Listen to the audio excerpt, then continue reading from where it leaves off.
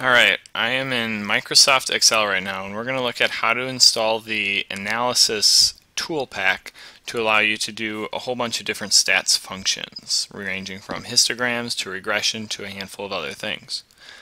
First thing you're going to do is go to the File menu, and down near the bottom right above Exit is going to be Options. From there you're going to go to the Add-ins,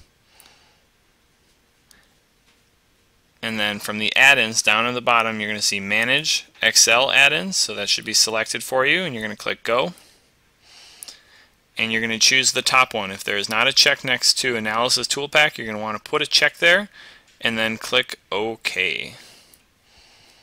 And once you do that, you should have the Analysis Toolpak installed.